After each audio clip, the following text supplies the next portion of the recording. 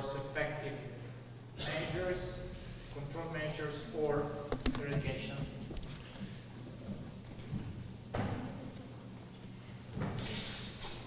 Qualcuno di voi che è qui da ieri avrà detto ancora lui, bene sì, vi tocca, ma prometto che sarò sintetico e noioso. So sorry for the Italian, I switch to English. We are preparing a new action plan for the management of the grey squirrel in Italy within the new European regulation. You already saw most of the information that I will present at the beginning of the presentation. So we know that the grey squirrel is present in UK and Italy. In Italy we have quite a lot of population because it's present in Piedmont, Lombardy, Veneto, Umbria, and we have also some scattered observation here in Tuscany and recently in Lazio. And the main problem is that from Italy the species can spread across Europe, and especially the population in Perugia, in Umbria, can reach the southern Apennine and the area where there is the only other one endemic squirrel in Europe, the only endemic squirrel, that is the Calabrian black squirrel, the Sciurus meridionalis, that was recognized as a new species recently, just last year, from Luke and other colleagues. So this is really important species because it's endemic and very localized, and it's not too far from here, from Perugia. And we all know that the new regulation asks every country to produce action plan with the aim to eradicate the species when possible, or otherwise to mitigate the impacts, especially on biodiversity. And so there is a great responsibility of Italy in respect to the other European country, because UK and Ireland are island, not Italy. And fortunately we had two live projects, and so the action plan will be basically fed by the results of these two live projects that you already hear yesterday, today, and will hear tomorrow. And so the plan is based on these results, and Lombardy, a mixture of eradication and population control. For Piedmont, long-term control, and from Liguria, it's nearly eradicated. In Umbria, a single, now probably not large population, large in the past, probably a few hundred animals that should be removed in the next year. So probably it's still possible an eradication, otherwise it should be transformed in a long-term control.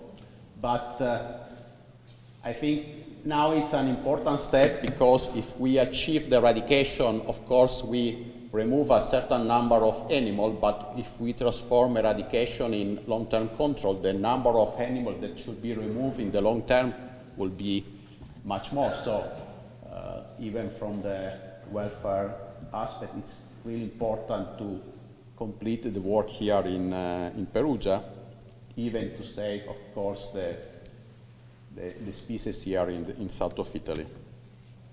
And then there are some, probably there is a population in Veneto. We still have very few data because there is some inertia in starting to work here in this region. And there are some scattered records, single animals in Tuscany. They probably came from the pet trade that now stopped, but it was legal before, and even probably from some illegal trade. We already learned yesterday that the animals from Perugia are very genetically close to population in Piedmont, and we know that people with a state that don't like too much squirrel but don't want to kill them ask people or pay people to remove the animal for them, and then we don't know what happened with these animals. And we already saw that it's important in the Italian situation to remove the gray because the red came back.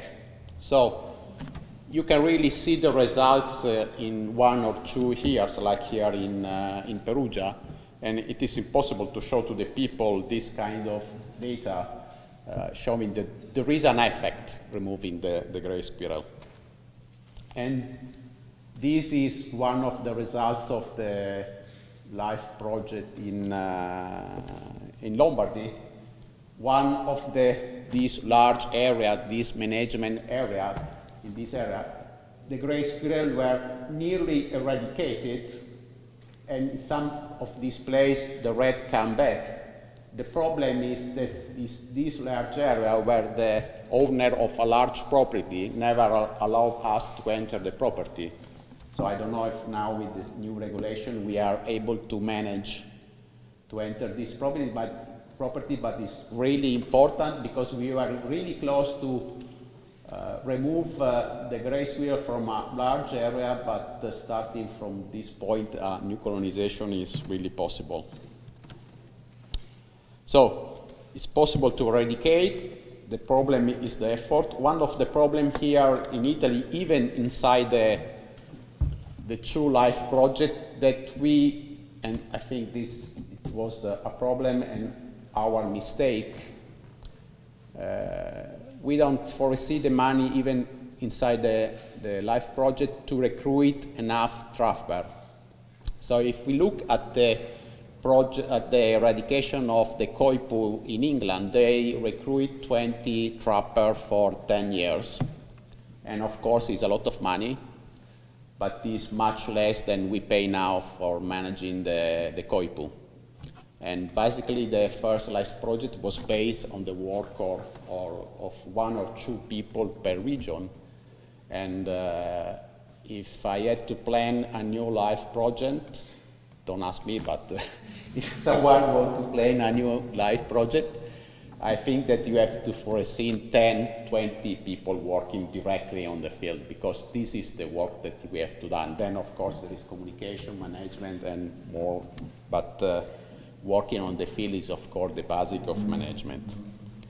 And some things about serialization.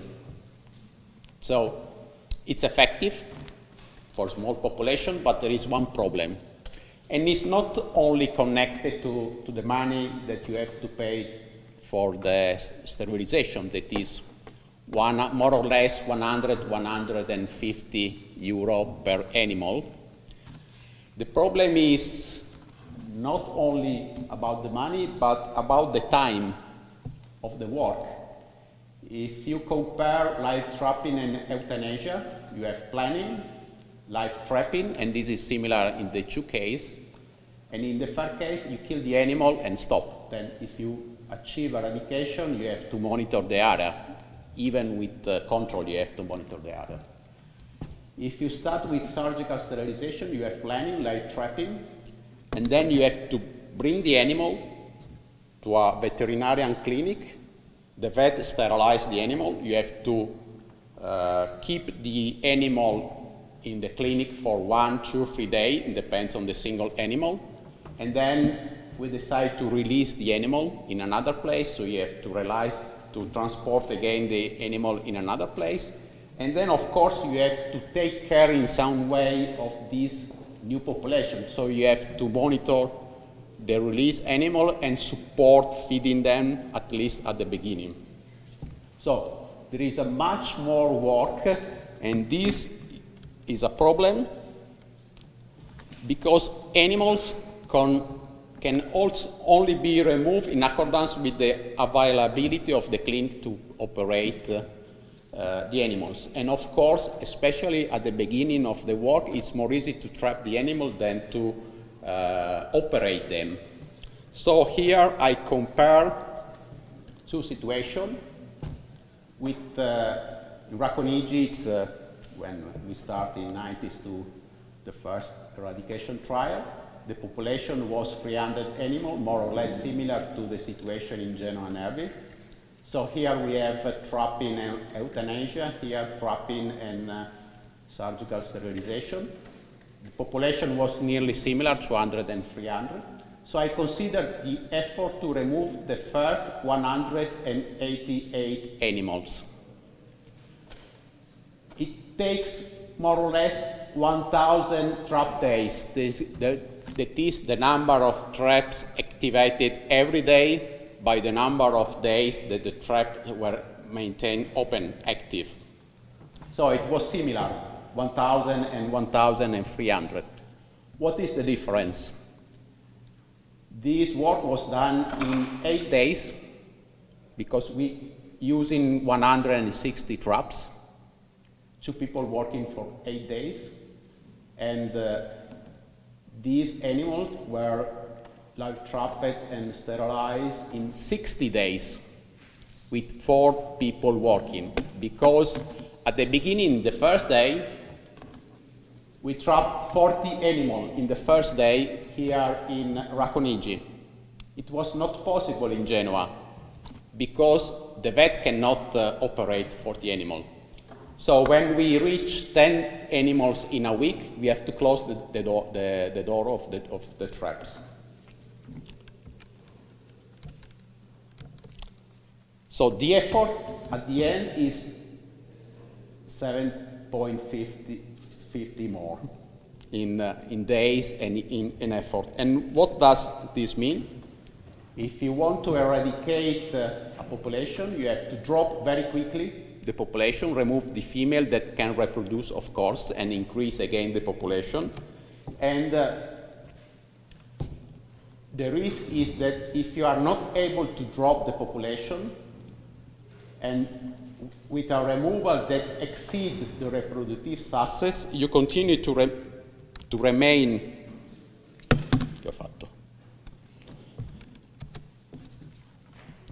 You continue to remain for a long term in this situation, and you never eradicate the population. So the main problem with surgical sterilization is, of course, a question of money.